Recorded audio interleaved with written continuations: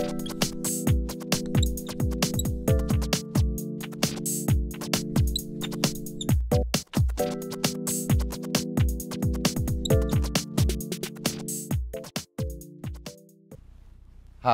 my name is Gerard Andrews, Product Marketing Director at Cadence.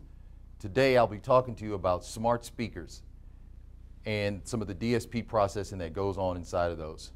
The first thing I'd like to talk about is Farfield Processing. And Farfield Processing usually involves multiple mics.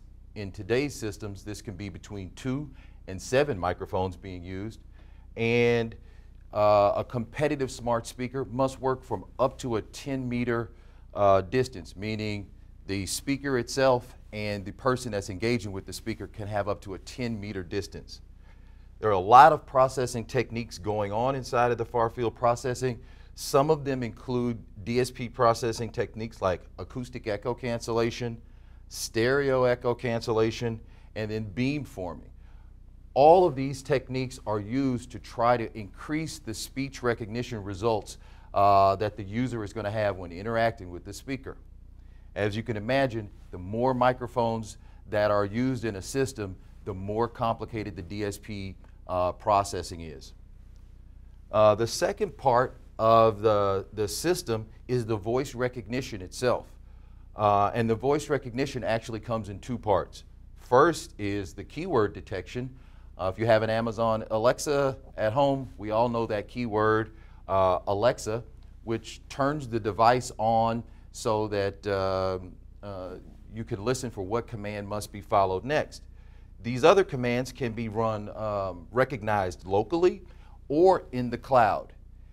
In either case, neural network processing is being leveraged in today's speech recognition engines.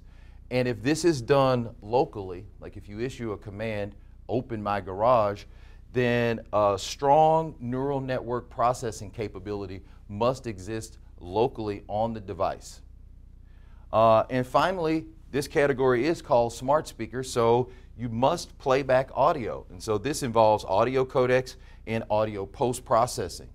Some of the DSP audio post-processing include things like speaker equalization, room equalization, and bass management. When you look at all of this, DSP processing from echo cancelers, beamforming, neural network processing, speaker equalization, and bass management, it makes a strong case for a device manufacturer entering the smart speaker market to include a robust DSP that is capable of handling audio and voice. From Cadence, we have 2 DSPs that we are targeting at this application space, the Hi-Fi 3 DSP and the Hi-Fi 4 DSP. And we have a lot of good market traction there, and it's primarily driven for their versatility in implementing all of these DSP functions. Again, my name is Gerard Andrews, and I'd like to say thank you for watching, and check back in later for more videos.